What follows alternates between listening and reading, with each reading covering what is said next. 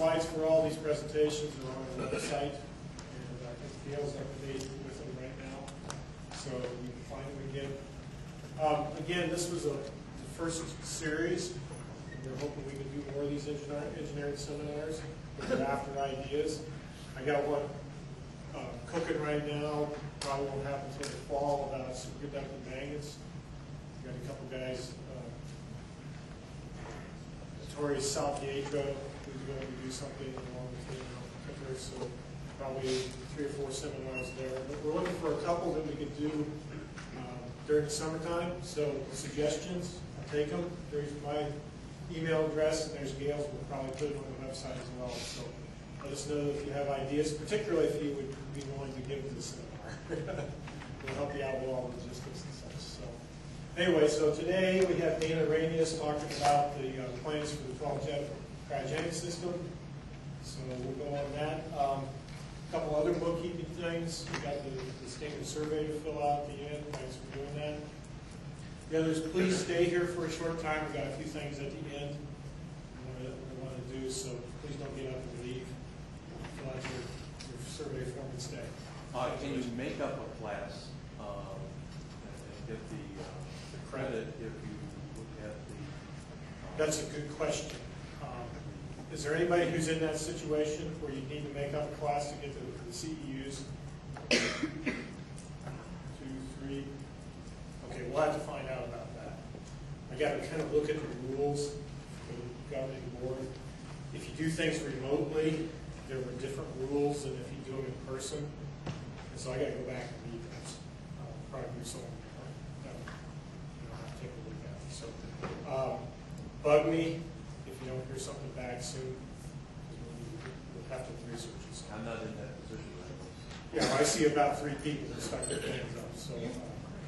From the original audit, you were allowed to miss a certain amount. 2? You were allowed to miss 2 to get the, I think it was 8 CEUs, is that right? And we chose that, the 8 CEUs. We actually had more contact hours than necessary for the 8 CEUs, so we chose that for 2 reasons. One, you can miss 2 classes, yeah, right? The other was it's half of your 2-year requirement. It's exactly half of it. So that was the convenience. But, I'll find out if you missed 3 classes, if you can make it up by taking by watching the video. So I'll have to find that out. Okay. Maybe yes. Yeah, I think if you missed the last class was okay, but not between. I don't think we designated which ones you should miss. I did say that you ought to come to the ones in the middle. They tended to be a series. But I think we just said you can miss 2. I didn't say which ones didn't matter. So it's dependent on the number of contact hours you have. That's what the board looks for. So I'll have to find out if you can substitute the video for the contact hour. Okay, good. Let's go ahead. Thanks, David.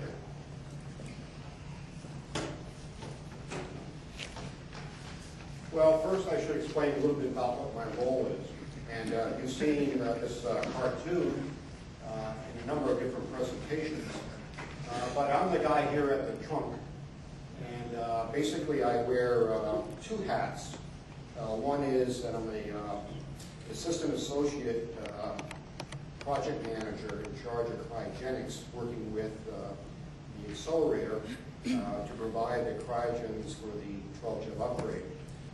And the people that I track is actually my own group, the cryogenic systems group, who actually performs the work. So you see me constantly turning my hat around as I take on those 2 different roles.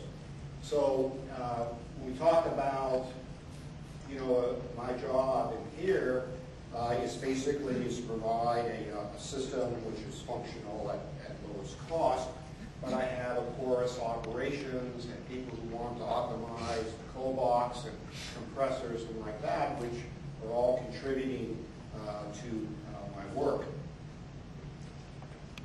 When we look at Jefferson Lab today under 6JEV, we have 2 LINACs, 2 superconducting LINACs, which have cryo modules in them. Right now in the North LINAC, we have 20 cryo modules, superconducting. We also have warm bending magnets here at each of the arcs, and another 20 here. we have also 3 experimental halls. But the purpose of here is it allows delivery of beam of very unique properties to 3 experimental halls simultaneously. So we can actually run 3 beams at one time, accelerate it in the accelerator, and then take them off to each of the halls.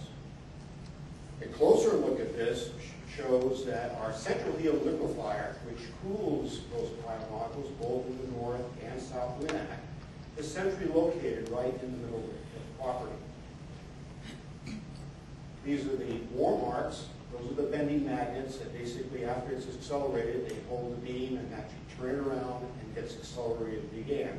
Same goes with this arc here. There is one section which is not part of the ring per se, but it's what we refer to as an injector. And what that does is take electrons and it ejects them into the ring for acceleration. And this beam can go up to 5 times around before it's shot into any one or more of the halls. Here is a picture of a cryomodule. It's about 35 feet long, about a yard in diameter. And our current cryomodules hold about 1,600 liters, or roughly around 400 gallons of liquid helium at 2 Kelvin. On the upgrade, although these are equivalent size to the new modules we're adding, they hold a lot less liquid, only about 250 liters of liquid. So there's a big change in the amount of liquid helium in each one of the modules. Here shows our current configuration. Here's our accelerator ring, our 2 superconducting LINACs. Here's our injector that has 2 1/4 cryomodules in that location. And what we have is 2 0.6 GeV LINACs. And with the upgrade, we have existing locations which will add additional 5 cryomodules to the north LINAC and additional 5 cryomodules to the south LINAC. As it turns out that each one of these cryomodules, with the advancement of technology in these cryomodules, has 4 times the power that they had with the previous modules. So if you take 5 and multiply by 4, you get 20. So basically, we're doubling the power. We're going from 6 GeV to 12 GeV energy. However, this required us to add another central helium liquefier to provide that refrigeration for these modules. In addition to this, we are adding a Hall D to here, which requires a much smaller helium refrigerator. But once we add this 5 onto here, we end up with actually, instead of 0.6 GeV LINACs, we end up with 2 1.1 GeV LINACs. What that means is if we go around 5 times, we end up with the capability of providing 11 GeV to the halls, existing halls. If we add another turn of the warm magnets, then we can bring that beam around after the fifth path, bring it to the north LINAC, and we end up with 12 GeV here at the end of the north LINAC. If we add then the transfer line, the beam transfer line to Hall D, then we can provide 12 GeV into Hall D. So what are our loads? We take a look at the accelerator itself. Each of the 10 cryomodules has a load up to 300 watts at 2.1 K. Now, in addition to that, since these vessels have this liquid helium in it at 2.1, we have to shield that liquid container with a copper barrier that is cooled to 35 K. The purpose of that, even though this liquid helium is sitting in a vacuum, is to keep radiational heat from loading up or causing excessive heat onto the internal vessel. So we refer to this as a shield load, and that is also up to 300 watts at 35 Kelvin. So our requirements here is actually at 2 different temperature levels, both the subatmospheric 2.1 K and then at the 35 K shield. When you add this all up, you can see this is quite a load. 300 times 10, you get about 3,000 watts. Hall D is a much smaller. The refrigerator is to provide 100 watts at 4.5 K, not subatmospheric, plus also a liquid that's used to cool the power leads coming into the test apparatus. And so the combination of both refrigeration and liquefaction for the refrigerator of all D. So what is our design goals in order to meet these two requirements? Well, first, the system must meet the accelerated refrigeration requirements. We've got to cover up to 300 watts at 2.1 K. We've got to cover up to 100 watts at all D. We typically run our refrigerators from 4 to 5 years continuously around the clock. Jefferson Lab is one of the few places, the other place being SNS, where we were involved in the design of the system, where it is mostly unattended operation. And by unattended, we mean that during Monday through Friday, we like to think we're here from 8 to 5. And at nighttime, we put one person on call for nighttime, and on the weekends, we have some special crews that come in on Saturdays and Sundays and holidays to cover deliveries like a liquid nitrogen, which we use for pre-cooling the system. But that's totally different from other laboratories, where the machine, you always have an operator, there's always manual intervention, and we have automated all that. And so with this new machine, we want it to be like our other 6 refrigerators that we have on site and be totally automated as much as we can. We also, from a project standpoint, want this to be minimal capital costs and operating costs as well. Cost of electricity, cost of helium gas for makeup is going right through the roof. Our stages of the project, for those who are not familiar with it, is based on what they refer to as critical decision points. What we refer to as critical decision 0 depicts the need for the project for the Department of Energy. And so this sets off a number of tasks. Some of those is in order to develop this technology, you need a little research and development. Also, the Department of Energy also wants to know really a rough number about what this is really going to cost at the end. So that's this phase here. After that is happened, and if the need for the project continues, then what we enter is CD1. CD1 is the first engineering that's done. And as you develop that engineering, you have a better understanding about what the cost is going to be associated with that project. And many times at the tail end of CD1, then you're fixing that budget and schedule at the end of that first half of the engineering. If this is then proved to move forward, you take your project engineering design and you go into the second phase of it, of finishing the design. And then after you finish that design, you're okay to go into construction and procurements, followed by CD4, which is actually the project commissioning and deliverables, what you promised the Department of Energy this thing is going to do. The thing with cryogenics is that in order to develop some of these budgets up here and fix your cost, we have to know what the machine is. The unfortunate part of it is the machine, for the most part, is a purchased item. And this is a sort of a one-of-a-kind machine. So you really don't have really the cost yet. You also don't know what the size of the equipment is.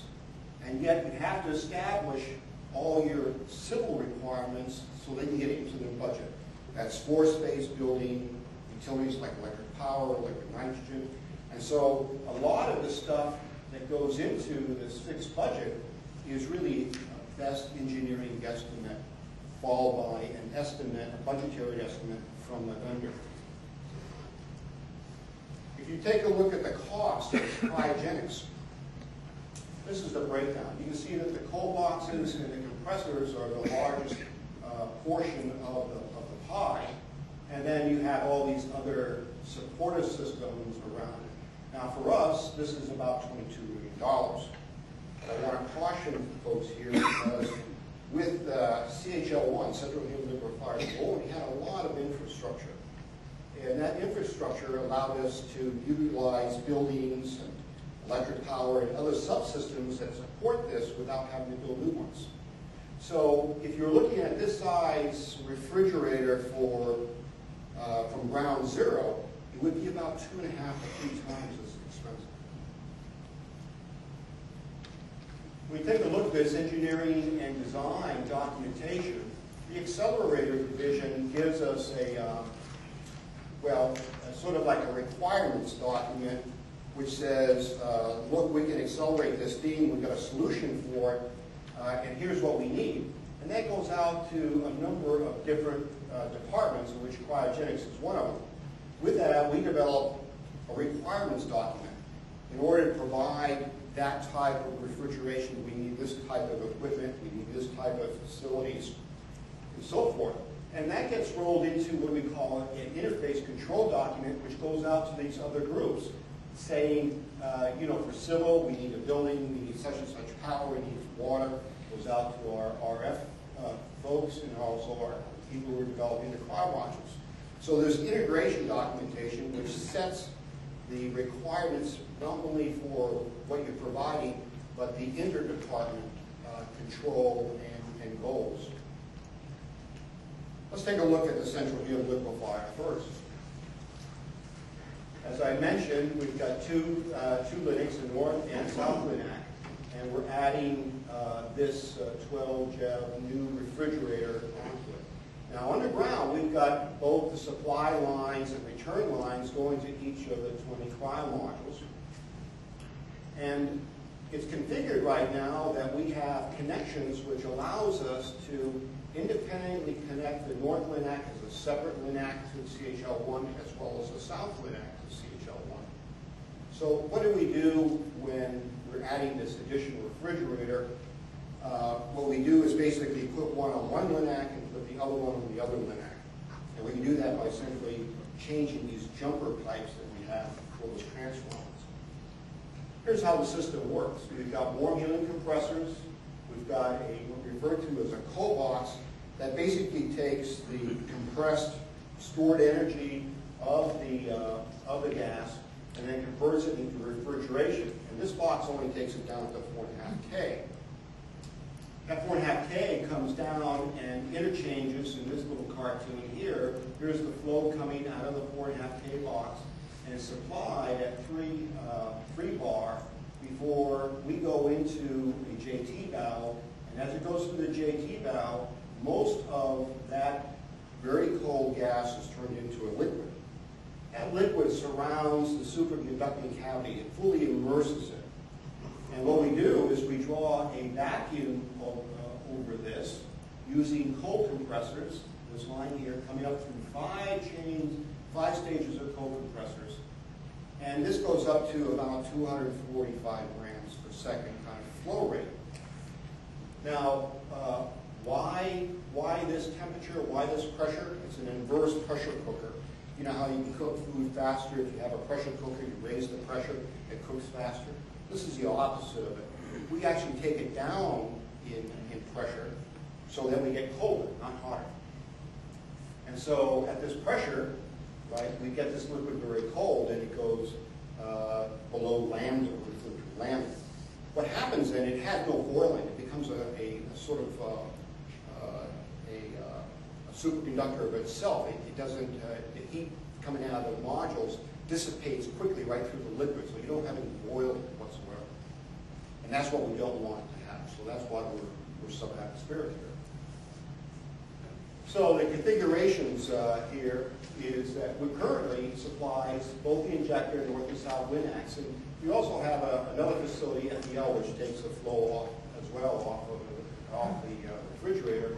And we also have the capability of doing 10 grams a second to our end station facility.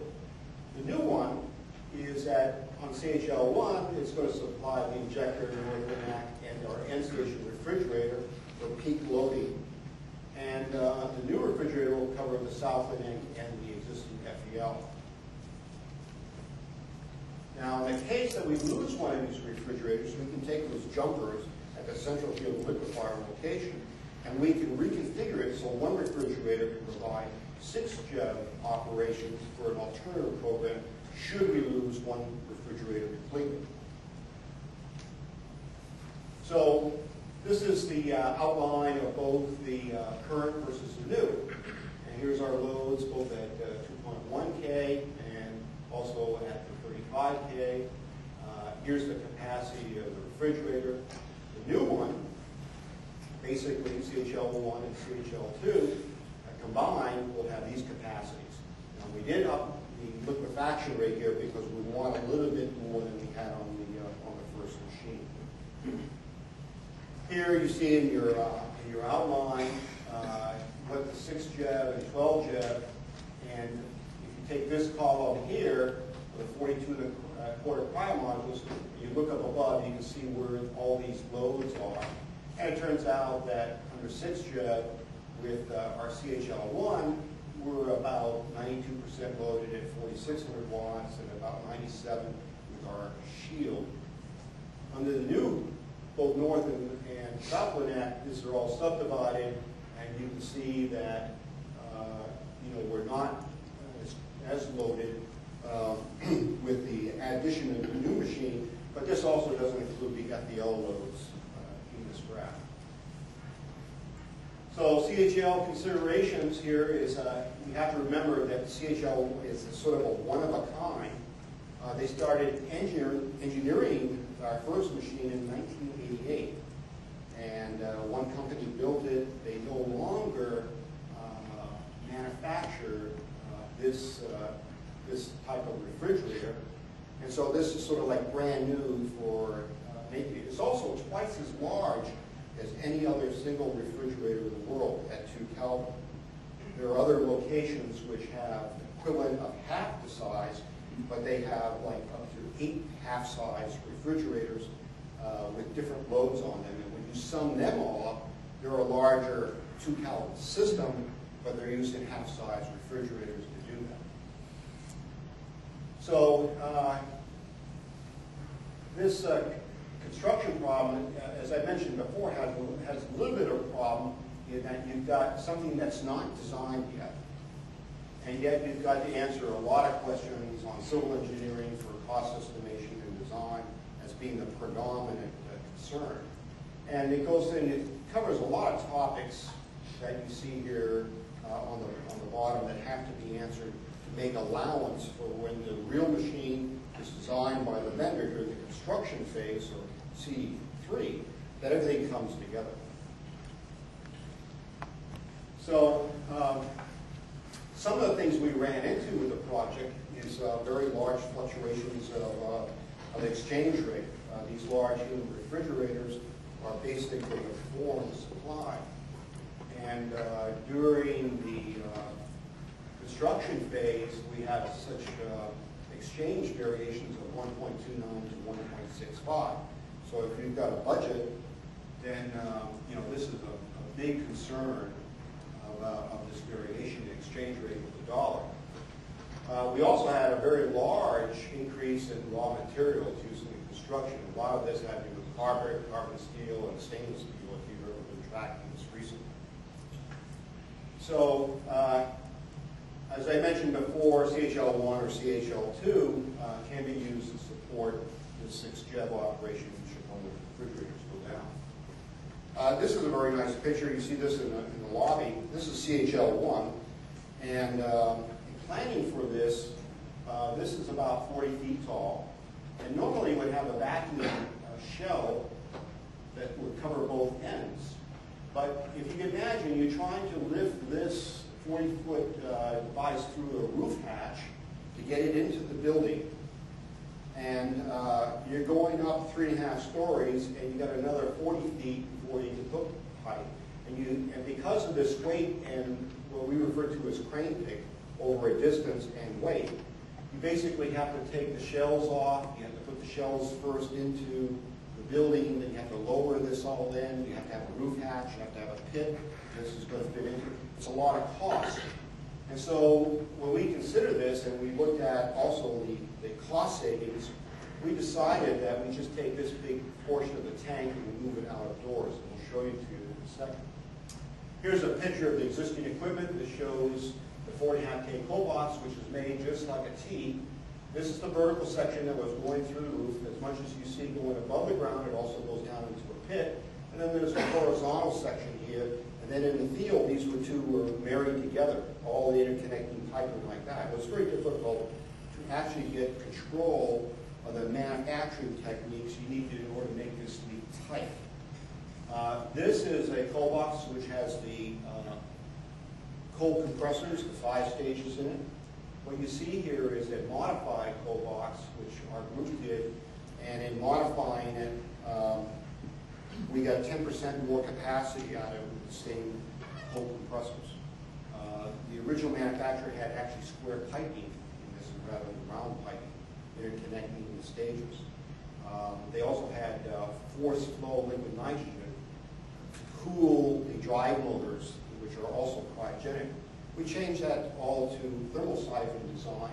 We went to round piping with more volume to decouple each of the stages. So if one speed of one was moving, it didn't reflect into the next stage.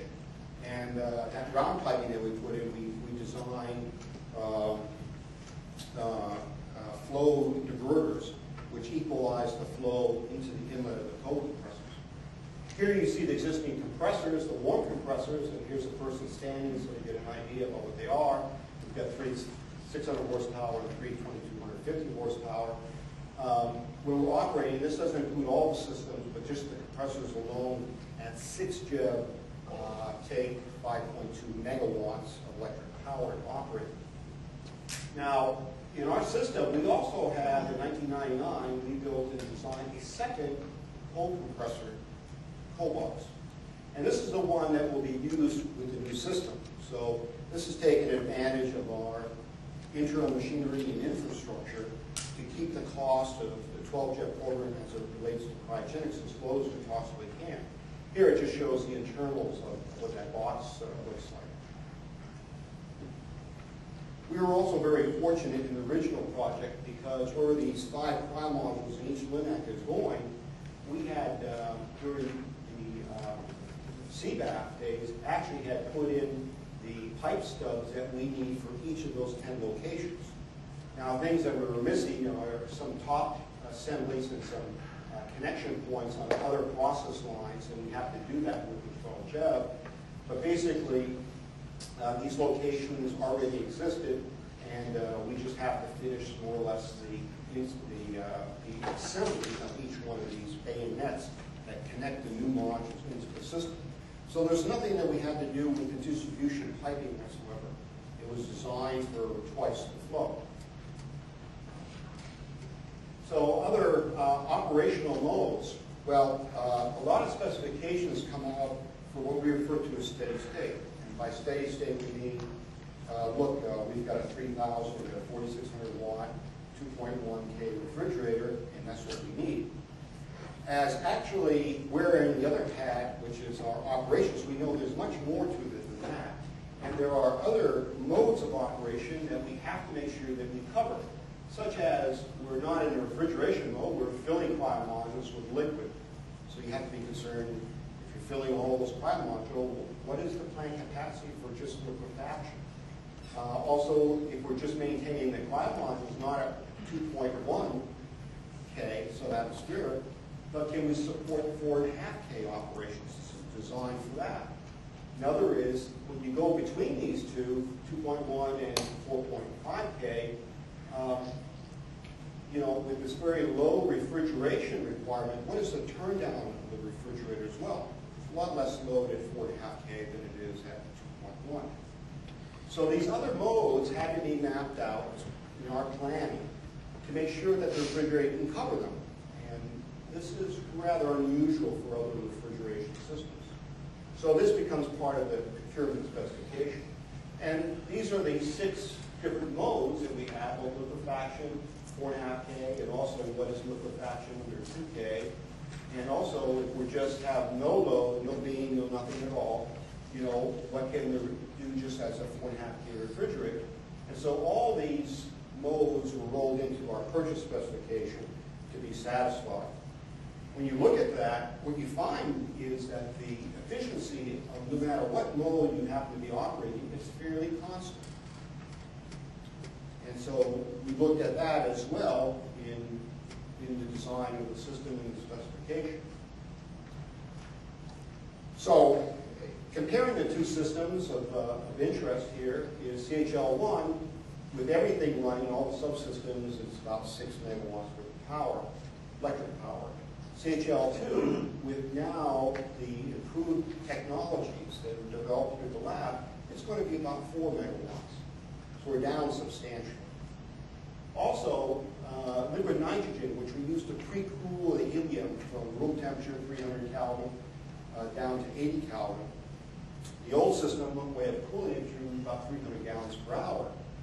Technology developed here, we've got this down to 200 gallons per hour. Our number of compressors, instead of being 6, we only require 5, so it takes a much smaller footprint. Cooling water is all this electric power that you're putting in goes into the cooling water. And so what you find here is as this number comes down, the cooling water requirement is the same thing. It goes down as well. So there's a lot to be said about our new design as far as moving in the right direction, trying to make it more efficient to operate for our experimenters and accelerator division. So as I mentioned, we've got many supportive subsystems that's needed by CHL2, which reduce system costs substantially. And here's just a list of that. They run from everything from buildings to outdoor foundations to our cold compressors to our gas purification contamination monitors, everything. And so all this stuff we didn't have to pay for it. It only needed to be integrated into the system. Our new equipment covers just a few items. Of course, in the 4.5K cold box, which now we split in two. We have a nice building, and we couldn't fit both the upper cold box and the lower cold box into it. We knew that the upper cold box, which cools the helium gas from 300 to 60K, is basically like a tank. So why do you build a building and a pit and a roof hatch and all that for a tank? Let's put it outside. That's what we decided to do. And with the lower cold box, this is where all our turbines and most of all our valves are. Things that you want to be protected from the environment. So let's put that on the inside of the building. You're going to see that in a few minutes with some pictures. We need an oil removal system because our compressors are basically flooded with oil to serve both as a sealing mechanism between the lobes that compress the helium gas. And so once we flood that and we use that, we have to remove all the oil down to like a part per billion. And so we have an oil removal system. We needed, of course, a control system for the entire system, and we needed a human door. And this just lists the facilities, the major facilities. We need electric power, we need cooling water, and we needed a compressor building. Here's a picture of our CHL1. It's 3 very large sections of it. Here's where our more compressors are. This is where our 4.5K cold box and our first cold compressors cold box is located here. And this building only housed the second cold compressor cold box. So there was some room in here. So what we decided to do was just utilize this existing building for the internal cold box, that is the 60 to 4 Kelvin cold box, and to utilize that space that we had in there, but to build a new building, but just for the warm compressors. So we started building this building, and here shows some construction. Now, at the time this starts, you are very much early into the design of the refrigeration system. A lot of things you don't know. Yet the construction of the building in this construction phase of the project has already started. Well, what this gets into is that you make allowances for certain things to make the installation as clean as possible and least costly. One of those is that electrical conduits that feed from the motor control center to each of the compressor skids, the layout of the conduit and where they stub up through the floor for each one of the skids was designed even before we placed the order for the compressors. And that's because you control which tolerances, both in width and length, that the skids could grow without affecting about where these locations are. Here's a picture. Here's our 5 warm helium compressors. This is a cartoon, a 3D model of it. This is showing the 4.5K cold box. The biggest portion of it here is the one that would be outdoors. The wall would be somewhere right here to the building. This would be inside of our existing building. And as I mentioned before, both of these are about 73% of the total cost for the cryogenic work. A little bit about the compressors. It's a sort of an orphan in design. By that I mean refrigerator manufacturers focus on 4.5K cobots. They're in the business of selling basically the turbines. So they package that into 4.5K cobots. When you ask them for a system, they go out to a sub vendor and say, give us a compressor that can compress helium. Yet some of the efficiencies of how much power, or how much cooling water, or the efficiency of removing the oil, right, may not be optimized. Because for the compressors, it's a borrowed technology. The compressors are basically used for other things, such as compressing air. When you put in helium, it's a very small market, very specialized market. So we're not going to put in the research and development money into developing exactly what you need. What we did here at Jefferson Lab is we've taken everything that we've learned, right, from these existing commercial designs and redesigned some very critical portions of it. And these changes have led to a lower cost goal for the cost of this, which we're interested in doing. But it also made it much more better as far as maintainability and actual reliability. This is a cartoon just showing the compressors. Here's the helium being sucked into the compressor. We've got oil being injected into the lobes of the screws of the compressor to both seal and cool the compressed gas. It comes out and it goes through what we refer to as a bulk oil separator. Now, this thing that looks like an inverted lawn sprinkler has about an efficiency which is about 3 times better than existing designs from industry. And we've used this both for a project that we were consulting with for NASA down in the Johnson Space Center, plus also we use that technology here for our 12-JEV upgrade. And here we go into an aftercooler, and what this does is that all this compressed gas, the oil is separated out, and then that oil goes back, gets cooled, and it gets repumped, and it goes back into the seal of the compressor. This aftercooler is really just a gas cooler, which basically takes the heat of the compressed gas and cools it before it enters into the cobots or the additional oil removal system. Here's a picture of actual construction of one of the compressors underway. It shows the drive motor and also the compressor, and now they're starting to complete the piping for the oil. This is the outside picture of the bulk oil separator.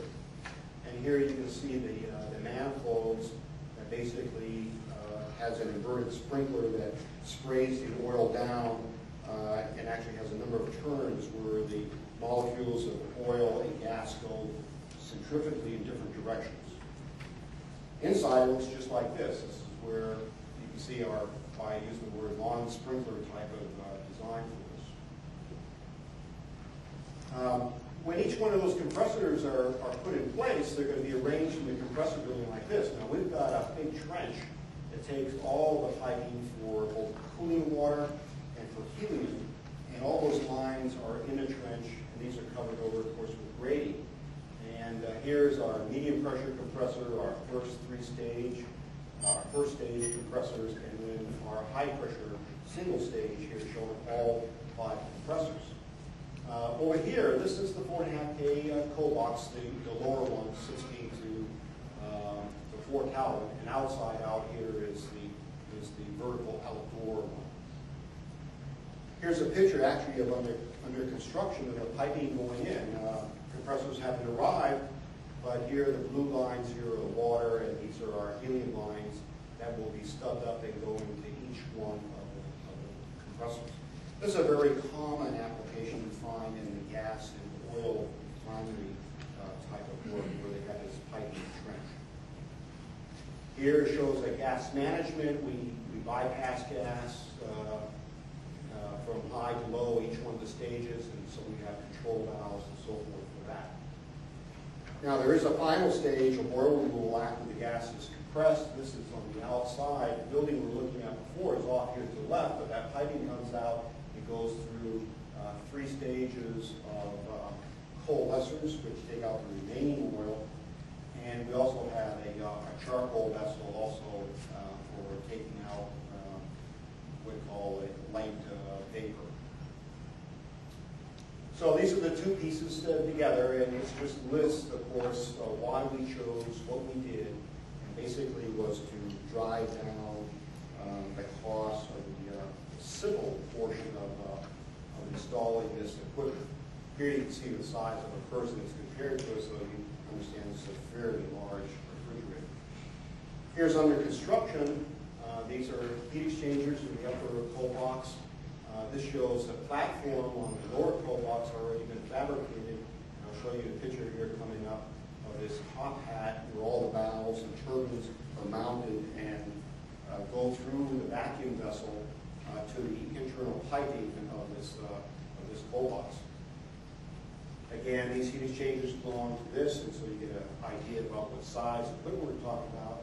Here's a picture before it's painted, right, of this section of the top of the lower coal box, and of course the stand that it actually surrounds this box. Now, when they go to manufacture, this will be lifted up and actually held in place here, and then all the piping will be assembled underneath it. So this serves both as a final installation, but also a jig, right, to finish the piping as it's being put together. Here's just a picture of our 1999 coal compressor coal box that we designed and built here from scratch at Jefferson Lab. So if we're looking then about, this is the oil Google vessels we're looking at. Here's the outdoor coal box. That's the 360 caliber. And then here's the wall of the existing building, and inside you can see the location of that lower coal box. Hall D, the other location there, the other experimental hall, also has a refrigerator. And this is generally what the facility looks like. It's got the hall where experiment is, the counting house for looking at these, gathering the results of those experiments. And we have a small cryogenic building here, and we've got a helium gas tank, and we also have a liquid nitrogen and helium dewars, which hold liquid of helium and nitrogen outside the building, and then of course the refrigerators in the small building. If you take a look at that, remember that, well, I should say that we're utilizing an existing refrigerator we had on site. It was built in 1980. They had a 200-watt and 4-caliber refrigeration capability. Another mode is if you use it as a pure liquefier, and it was only capable of about 2 grams per second. The actual load for Hall D is really a mix of it, somewhere in between the two of this, and it's 0.7 grams per second liquefaction plus 100 watts of refrigeration. This is what it looks like. This is the refrigerator, a lot smaller than the central heat liquefier, and this is one of the compressors, which is a self-contained hermetic screw compressor on a small scale capable of about 18 grams per second. So the other Hall D refrigeration equipment that we needed for this is stuff that we basically had to buy in order to fulfill it, but we already had the refrigerator, and we had most of the compressors. In truth, we really need 3 compressors. We've got 2 of the 3 that we need. This is the building under construction that we looked on the site plan. It's come a long way since this time, but this gives you an idea that this is a much smaller facility than Central Liquefier. This shows just liquid nitrogen dewar. That's one of the dewars, the tanks that was being delivered to the site. This is a picture of the helium gas tank, which brings helium gas into the system to be liquefied. And a little bit about our cryogenic schedule so far. Here you can see each one of the CD2s, CD3s, and so forth. Where we are right now is right down here. That is, we've got major equipment being delivered and installed. That's not the 4K coal box, that's not the compressors yet, but basically as we're installing the piping, we've got a lot of the subsystem instrument air systems in and so forth. And so that's going, and actually big equipment. And then this shows basically when we'll be doing our Hall D, refrigerator installation, commissioning, and so forth. So the project is moving along very nicely in the CD3 project. So this just reiterates a little bit of what I just spoke about what our status is. But the bottom line is that we're on schedule and we're on budget for Cryogenics. And so I'll be more than happy then to answer any questions that you might have at this time.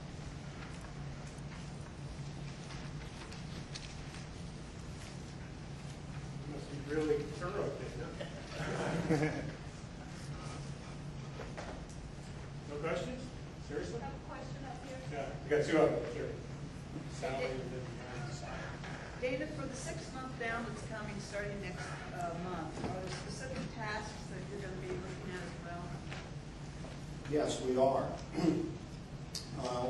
We have the task of supporting the installation of 2 of the new cryo modules.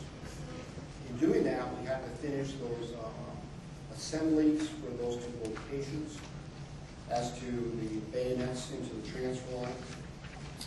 To cool down those cryo modules, we're going to be using CHL-1 to actually do the cooling and the commissioning of that system. Now, there's a stretch goal that if everything goes well and we feel that we can handle that and more, there's a stretch goal of installing a 3rd cryo module as well. I have a question. The new CHL2, did I understand you correctly, and that's a 3-stage system and not a 2-stage? Yes, it is. And I will, I can show you a couple of slides about what that is, and we probably have the time. Bear with me. A lot of people don't necessarily understand the Donny cycle, so I made up this couple of slides. This work goes back to the SNS days, a different location where some testing was done on the conventional 1st stage and 2nd stage of a screw compressor. And these are pressure ratios going from 1 to 5 and from 3 to 8. Now, typically, in the 1st stage, the old process cycles went from 1 to 3 on the 1st stage, and then from 3 to either 16 or 18 atmospheres. So the 1st stage, the pressure ratio, of course, was around 3. But the 2nd stage, depending upon the vendor that you went to, you ended up being at 21 atmospheres. From 3 to 21, you were at 7. Or you were down here, but you weren't anywhere near 3. Okay? That's the message of this testing, that your peak efficiencies occur with pressure ratios around 3. Well, when you look at the 2 stages, 1 to 3, either 16 or 21, and as I mentioned, you've got these pressure ratios, it means that for the 2nd stage, you're way off the efficiency curve. You're not at peak efficiency. And I would say that the way that the 4.5K cold box works is that although recompressing, as an example, at CHL1 was called 1,500 grams per second coming out of the discharge, only 200 is actually going to the refrigerated load. Well, where does all the rest of that gas go? It goes in bypass. It goes through a turbine which generates the refrigeration in bypass, and a lot of it is around the 2nd stage compressor. That makes the 2nd stage compressor the biggest horsepower. That's where all the energy electric is going. And it's going just in this bypass. And yet the previous cycles, the non-Donny cycles, basically had these off-design warm compressor pressure ratios. Now, when these refrigerators back in the 1970s, and when only a big refrigerator was 300 watts at 4K, you could basically say, okay, it doesn't matter that much. But since that time, these refrigerators have gotten very, very large. No one's gone back with the technology to reinvent the process cycle to take care of this problem. Although what the Ghani cycle does is it basically makes these pressure ratios constant. So the second stage here, right, remains a constant 3.5. The first stage we take and we basically allow it, suction of the first stage, to float. And it varies from 1 to 7.5. And when we change from a very low refrigeration load to a high refrigeration load, it's the pressure in these three that are changed to maintain a constant pressure ratio. We took that 200 grams a second and we come back separate in a separate compressor, okay, and say, okay, it's taking out 1 atmosphere, for instance, and injecting into this interstage, and perhaps this is not as efficient as it could be, but it's a small flow. Therefore, it's a small compressor. So where was the gain? The gain was in the second stage for sure, because this is where the majority of the flow is being bypassed, and we separated out this return flow. So you say, why do we have 3 stages? Well, this is a very simplification about how it works, but basically it takes a look and goes back to the basic performance of the devices that you're using, that we used to just say, well, it doesn't matter because those compressors aren't very big. Things have changed with 2-gallon type systems. See, Yeah, Dana, on your slide for existing CHL infrastructure that we're using for 12 GeV, you talked about the distribution line, and you have an explanation there that I don't quite understand after it. Okay.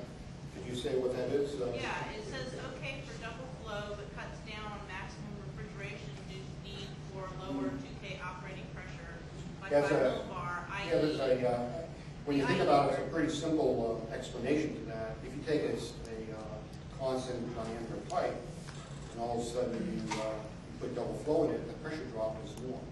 Right. So what that means is that when you look at that pipe as it goes from the load back to the cold compressors, you've got double flow through there. And with double flow, the pressure drop is greater. So if the cryo module, you need a sub-atmospheric pressure of, let's call it, 31 millibar, right? You have to maintain. It means you have to go lower in pressure on your cold compressor suction. These are sort of like swept volume centrifugal compressors. So as you lower the pressure, the throughput of them decreases, and there's a fall off on mass flow, even at maximum speed. So basically what it means is that as this pressure drop increases, you have to go lower in pressure, but you can't pump as much mass flow. Certainly staying volumetric, but the fact is you're at a lower pressure, so you don't have the number of molecules. anybody else? Okay, let's thank our speaker.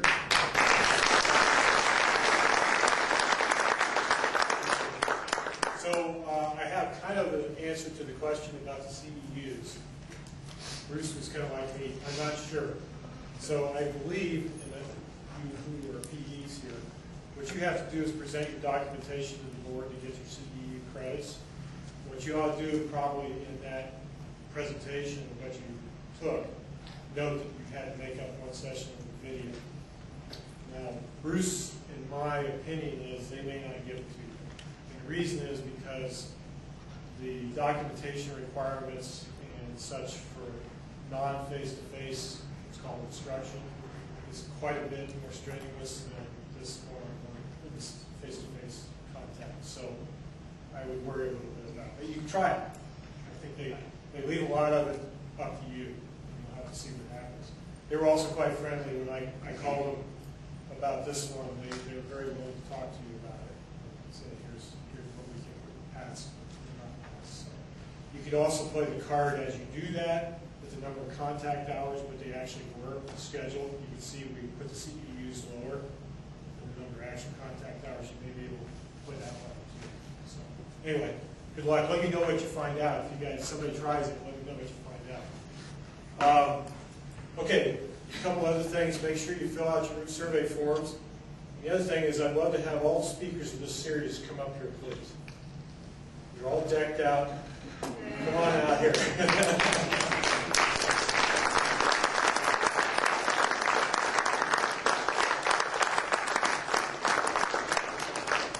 I was trying to figure out who these guys were. I don't see them dressed up like this all the time. So we just wanted to thank you guys and give you a little token of our appreciation. So, Tanya, you have it. So, you know, when you're in an engineering division, you have all kinds of gadgets and things that you can make up. We tend to turn trash into fun gadgets, so we did. And so, Tanya, why don't you pass it on out? What we did is there's a, thanks to 12 JLab, we have some stub ends of the vacuum chambers that go into the dipoles that were all left over. Rather than throw them out, we recycled them. Along with, you'll notice some conflat flanges, I think, which were also trashed. The pins and pencil sets, those are brand new. We had them engraved. I think it was just basically their names and appreciation for contributing to this seminar series. So anyway, let's give them a hand.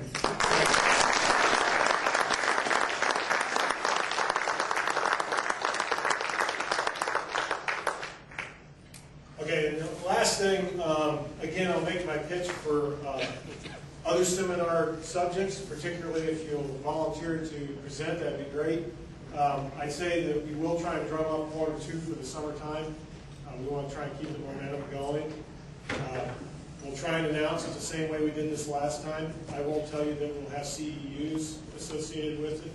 We may give that a try on the superconducting magnet series if we can get people together. George, to help us out with that too. So anyway, keep an eye on the emails and we'll try and get that stuff out. I think that's it. So thanks for coming. Appreciate your involvement.